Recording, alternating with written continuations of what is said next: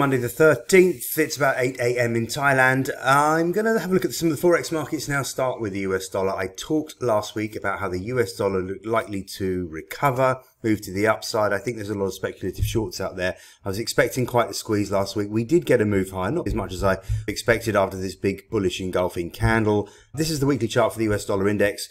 Not really sure why we found support around 182. Don't know why. I can't find a reason from a technical perspective, but obviously the economic news that came out that week did push the dollar higher. Some follow through on the upside last week. Another green candle on the weekly chart. Stochastics looking pretty positive. They've turned, pushing up. The lines spreading out. They're indicating there's some good strength. We can see from the daily chart, we were in a bull trend. This is probably just a correction in that bull trend. Now, this pattern is messy. We are in a downward sloping channel. The upper trend line for the dollar index around 103.80, 103.90. We're going to have to get through 104.00 in the dollar index for a nice, clear buy signal this week. If we do, we can jump to 105.00, 105.20 quite quickly. Forex charts really are quite messy. Not easy to decipher, not very clear patterns, not very clear trends in some cases. In the Aussie dollar, we do have a clear trend, but it was confusing. With the Royal Bank of Australia last week, we did have a push higher. I think that was on Wednesday. These gains were not sustained. A big shooting star candle there, which is kind of negative. So I think this is more of a bear flag pattern. If I had to try and name it, we have broken below that trend line, although that got confusing around the beginning or middle of last week with that big green candle and then the pull back. But I think the bears are in control. I think the dollar bulls are gaining control. 50-day moving average held the downside on the first move. That comes in at 68.75, 68.70. A break below 68.70, or certainly last week's low at 68.53 should be the sell signal for this week. And we can test the 200-day moving average probably quite quickly around 68.10, 68.00. Wouldn't be surprised to see us eventually get down as far as 67.60, 67.40. That would be my slightly longer term target. This is still key, the bearish engulfing candle on the weekly chart. The doji last week as we closed around the same area that we opened after probing up, probing down.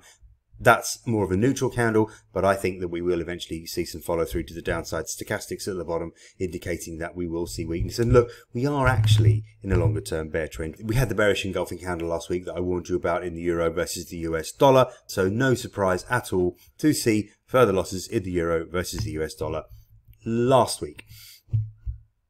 On the daily chart, we have a support level at around 106.70, 106.50. This trend line goes back to the end of November, but I think eventually we will break down. It does look quite negative for the euro versus the US dollar. I did have that as a really good support level in my reports last week, and I'm going to show you one other reason why this is a good support level when I throw some Fibonacci retracements on there.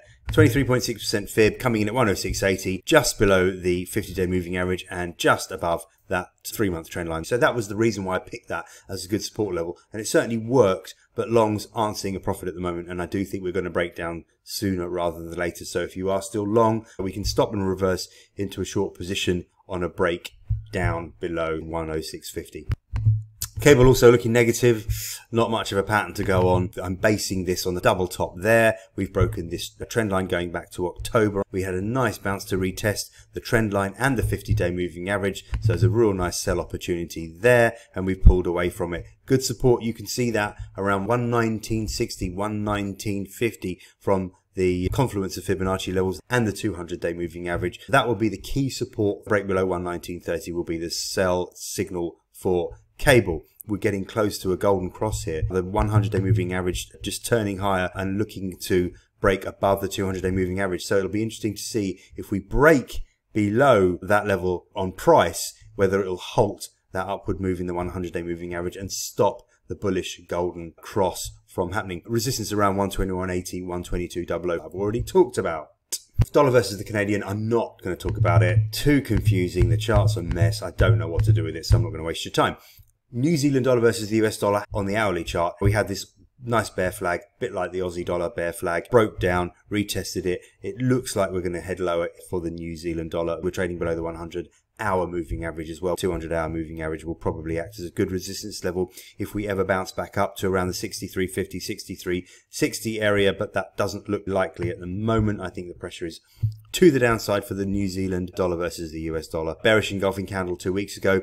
A little bit of follow through on the downside. Slow stochastics at the bottom of the chart turn negative. So this all looks pretty weak. We've got some support from Fibonacci levels at around 62.80, 62.60, but I don't think it'll hold forever. Break below 62.50 should be the sell signal. Look at this double top. Nice correction through the autumn, Christmas and New Year, but this does look like a double top pattern. If we break below the neckline at 61.90, that will be another clear sell signal. It will also break a little trend line that we have in white. Can you see it? Going back to June 2022, there's trend line support. There's the 200-day moving average support down there. So 61.90, 61.80 will be another key support level for the week. We'll see again here whether the 100-day moving average starts to turn down before it gets a chance to cross above the 200-day moving average. So a lot to look out for there in the dollar pairs. I've been asked to look at Bitcoin again. It's been on the move, had a really good recovery. Is this a start of a bull trend? Are we going to 50,000, 100,000, 150,000, 500,000 or whatever Kathy Wood seems to think? No, we are not. This is just a nice little bounce in a bull trend. This is not a bullish pattern. I did call the market lower through the whole of this move. Nice bounce, but we tried to test the 200-week moving average. We couldn't quite get there. I think that that's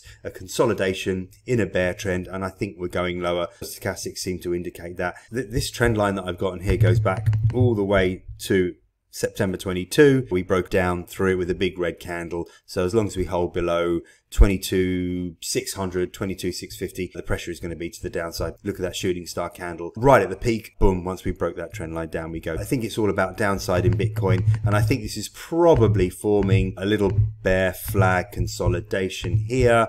Once we break below whatever this trend line is down here, 21,700, indicate the next leg lower for Bitcoin. Okay, that's it. I'm going to go away now and record a video on yen pairs.